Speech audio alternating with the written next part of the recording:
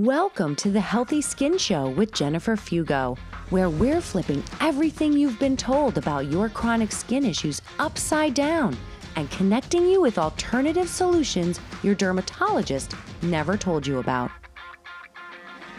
Welcome back to episode 280 of the Healthy Skin Show. In today's episode, I'm going to connect some dots for our community here on the connection between low stomach acid and chronic skin rash problems like eczema, psoriasis, rosacea, dandruff, and hives. Funny enough, I've somehow recorded 279 episodes to this point, yet never fully discussed this topic more in depth. Since we're going to talk about stomach acid, we need to quickly touch on gut function, since stomach acid is one of the steps in this process. If you've not heard of the term gut function before, it involves breaking down and extracting nutrients from food and beverages and moving the contents of what you eat and drink through the digestive tract to ultimately expel as waste, also known as poop. One really important thing you must take away from this conversation is that there are no backup systems in your gut. So generally, if one step fails, it triggers problems from that point onward in the digestive and absorption process. A simple illustration of this is step 1 of the digestive process, chewing your food. If you tend to eat very quickly without chewing appropriately, there are no backups anywhere else to manually break down the food into smaller pieces that allow for optimum digestion. As I often tell clients, you don't have a second set of teeth in your gut. Similarly, having sufficient stomach acid is a crucial step in gut function that serves two distinct crucial roles for which there are, again, no backup systems. The first role is to act as a chemical barrier to kill organisms coming down your esophagus. This helps protect your small and large intestines from unwanted organisms that could cause issues. The second role of stomach acid is to break biochemical bonds between amino acids and other nutrients like vitamin B12 and iron so that your body can absorb them once they reach your small intestine. So when stomach acid is chronically insufficient, you will experience a failure of both of these roles, opening you up to potential nutrient deficiencies and unwanted inhabitants that get swallowed, be it from food, water, and even your mouth microbiome. Low stomach acid is actually more common than you'd think. In fact, the symptoms of low stomach acid are nearly identical to high stomach acid. So if you are told that you have too much stomach acid, that might not actually be the case. Common symptoms of low stomach acid can look like heartburn, indigestion, nausea, loss of appetite, burping, fatigue, iron anemia or issues increasing iron on your labs, megaloblastic anemia, which could also look like low folate, low vitamin B6, or low vitamin B12, or maybe a combo of those three. Feeling like the food just heavily sits in your stomach area near your sternum, bad breath, and seeing food particles in your stool. The reason why low stomach acid happens are one of 6 reasons. Sometimes it's a combination, but it's good to cover them all. The first is that chronic stress and past traumas can prevent your body from entering what's known as the rest and digest or parasympathetic mode, which is imperative to digest and absorb food. The sympathetic or fight or flight mode will deprioritize nourishing your body because its focus is ultimately to help you get to safety. The second reason is H. pylori or Helicobacter pylori, which is a very common bacterial infection of the stomach. It has an enzyme that deactivates stomach acid, which is why when you have an H. pylori infection, you would end up with low stomach acid. The third reason is having insufficient nutrients to make stomach acid like sodium, chloride, and zinc. That would create a clear problem from a nutritional perspective. Also, point number 4 would be autoimmunity. That could be a factor. And in this case, antiparietal cell antibodies attack the parietal cells in your stomach that make stomach acid, thus making it difficult for your body to make stomach acid. The fifth reason has to do with aging. And unfortunately, this does play a role because as we near 65 years old, stomach acid levels naturally drop. And reason number 6 is just eating too quickly and failing to appropriately chew your food can be a factor in creating a low stomach acid production situation. In my private clinic, about 85 to 90% of chronic skin rash clients do not have sufficient stomach acid, which sets the stage for other unfortunate consequences that play a role in their condition. So if you have any of this going on, or this really resonates with you and you feel intuitively like this could be a factor, it's important to figure out if you have low stomach acid and what you need to do to take care of it. This episode is brought to you by my skincare line, DermaQuell. The beauty of these skincare products are that they are especially crafted for those struggling with chronic skin rash issues based on my research and clinical experience from my private practice. They focus on organic ingredients that are clean like zinc, aloe, and hemp oil that support and calm rashed, dry, angry skin. There's no unnecessary chemicals or additives that can further dry out your skin or mess with your hormones. And I'm so excited for you to add these creams into your routine. Check them out at quellshop.com and use the coupon code GET15OFF to get 15% off your first order. I'll put a link in the description below, and now let's jump back to the video. So if left unresolved for a lengthy period, low stomach acid can cause many problems that impact not only your skin, but also basic functions of your body. That's why identifying this issue is so important. Here are some of the problems created by low stomach acid. First, the process of protein breakdown gets hijacked, stopping protein from being broken down into smaller fragments of amino acids. This can cause a significant drop in protein absorption in the gut, which ultimately depletes your amino acid stores.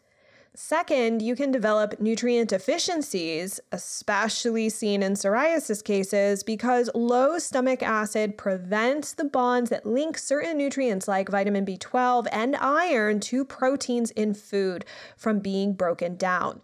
That means you lose access to these nutrients your body does not make and must be derived from your diet.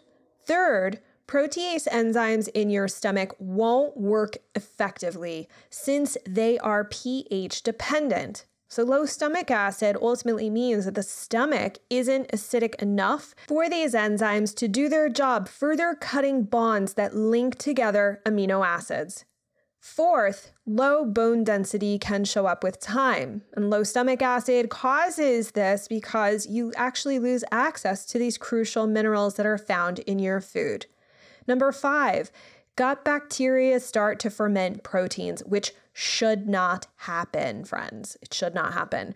Proteins must be broken down into amino acids so they can be absorbed in your small intestine. Low stomach acid messes up this process, ultimately allowing the protein to end up in the large intestine where bacteria begin to ferment and putrefy these proteins, the byproducts of which are very inflammatory. And number 6, it also allows organisms access to your small and large intestine that should have been killed by stomach acid. This can result in overgrowth situations like SIBO and the presence of opportunistic and pathogenic organisms in the GI tract that cause even more inflammation. And of course, you can end up with a combo of the unpleasant symptoms I mentioned already. So you can see that this one problem can cause bigger issues, not only in your gut, but also that will eventually impact your skin. So if you want to test your own stomach acid level, there's a really easy at-home test that's virtually free. And I'm going to link up the simple step-by-step directions on how to do it in this episode's show notes for you. I ask all of my chronic skin rash clients to do this because it helps us see what's going on with the process of digestion. And you can even do this test even if you don't have heartburn. So head over there, and that way you'll be able to download my free guide.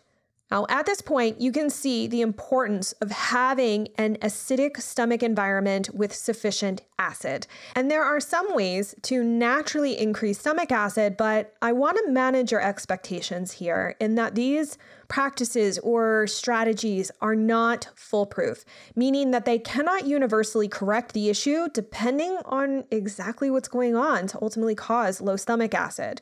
So if you want to give them a shot, these are the 5 things that could potentially help. First, it's important to slow down when you're eating. Sit down and spend time smelling and appreciating your food before eating, since doing so can help stimulate stomach acid secretions.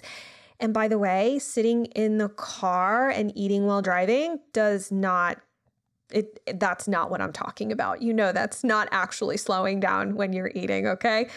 Second, it's important to chew your food well. It is extremely common to rush through meals without sufficiently chewing food. So remember, you don't have teeth in your stomach or anywhere else in your GI tract except in your mouth. So chewing your food means that the appropriate sized food bits can be more efficiently broken down further by stomach acid and digestive enzymes. Soft foods can be chewed 5 to 10 times before swallowing, but tougher, harder foods should be chewed 25 to 30 times before swallowing. Third, you want to reduce your stress whenever possible. One reality of constantly being stressed is that your body is on alert and constantly in that fight or flight mode I mentioned already. Therefore, digestion and absorption of the food you eat are deprioritized. And I've got some great tips to help reduce stress in this week's show notes.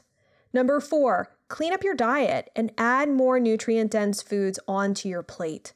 Heartburn and indigestion can be a sign that your system can't tolerate all of the processed, fried, and refined foods in your diet.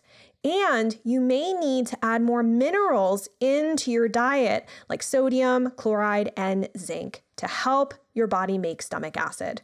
And number 5, add some additional acid to your stomach. Now, this can be supported with either oral supplements that contain betaine HCl, which is essentially stomach acid, or naturally acidic foods like lemon juice or apple cider vinegar.